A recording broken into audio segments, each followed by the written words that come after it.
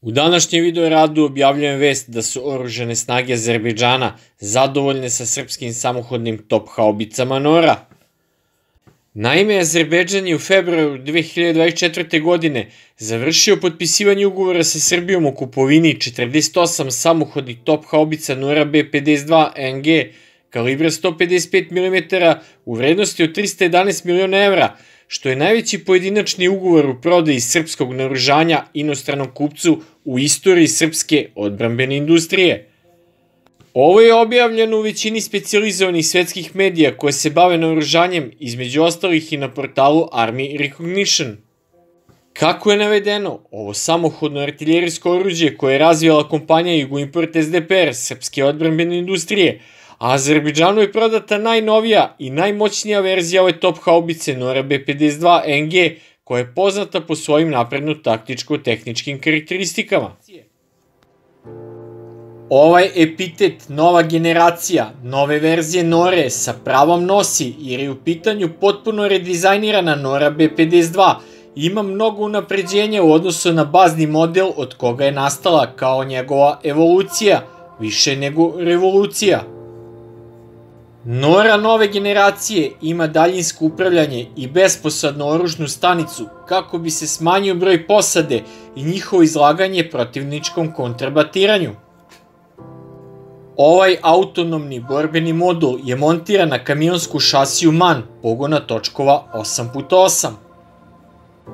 Njim se upravlja iz kabine vozila i zahvaljujući svojim karakteristikama može se smatrati daljinski upravljanom borbenom stanicom artiljerijskog sistema kalibra 155 mm. Postavlja se oko sklopa cevi topa oblikovanog tehnikom autofretaže. NORA NG perun može da ispali 4 granate u minuti, što isto kao i kod NORE B-52M15, a manje za 2 granate u minuti u odnosu na samohodnu top haubicu Aleksandar. Punjenje je potpuno automatsko i odvija se putem elevatora, što je najveća razlika u odnosu na Noru B-52, koja ima automatski punjač sa obe strane topa, od kojih jedan dodaje granatu iz spremišta, a drugi ubacuje barutno punjenje u top, a postoji mogućnost i ručnog punjenja topa u slučaju otkaza automatskog punjača. Samohodna top haubica NORA NG perun koristi inercijalni sistem navigacije sa rezervnim satelitskim sistemom navigacije putem GNSS i GLONASS mreže, što služi za automatsko određivanje pozicije ovog artiljerijskog oruđa na vatrenom položaju.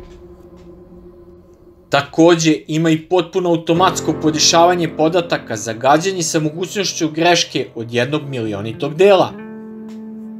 Zbog visokog stepena automatizacije, vreme posedanja borbenog položaja i njegovo napuštanje je skraćeno za više od pola u odnosu na samohodnu top haubicu Nora B-52M15.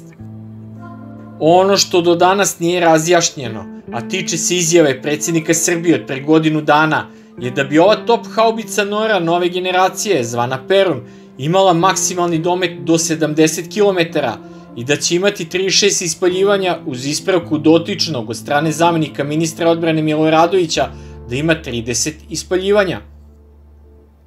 Kako se na sajmu Partner 2023 saznalo, nova NORA NG perun u stvari posjeduje 30 setova municije, granata plus barutno punjenje, u automatskom punjaču plus 6 na vozilu.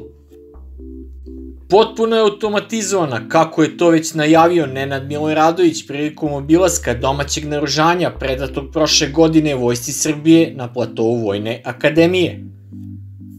Tada je javnost saznala od zamenika ministra odbrane Srbije Nenada Miloradovića da će nova verzija NORE biti visoko automatizovana i da će imati svega 2 do 3 člana posade, dok kompanija Yugoimport SDPR u svom promotivnom materijalu tvrdi da ih ima 4. Takođe, predsjednik je na platovu Vojne akademije tom prilikom izjavio da će nova generacija NORE imati sposobnost ispaljivanja 12 haubičkih projektila u minutu, a da će kalibar nove top haubice biti i do 262 mm, ali to se verovatno radi o nekom drugom projektu artiljerijskog oruđa.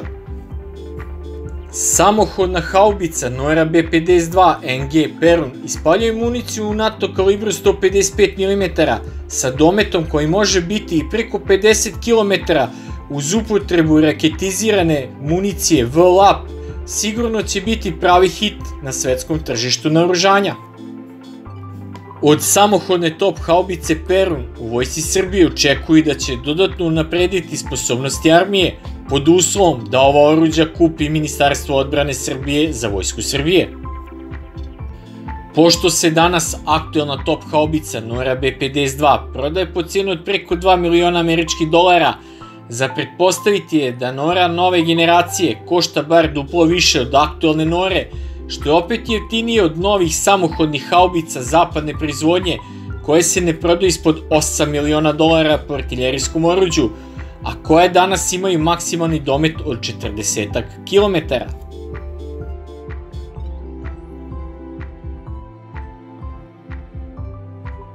Sve ove navedene taktičko-tehničke karakteristike deluju sa današnje tačke gledišta kao budućnost u sposobnostima nove srpske artiljerije, ali uz tehničku i finansijsku pomoć inostranog kupca na čiji zahtev je i napravljena Nora NG perun, postaje jasno da je sve navedeno i brzo realizovano i da će se Nora NG vrlo brzo naći u serijskoj proizvodnji.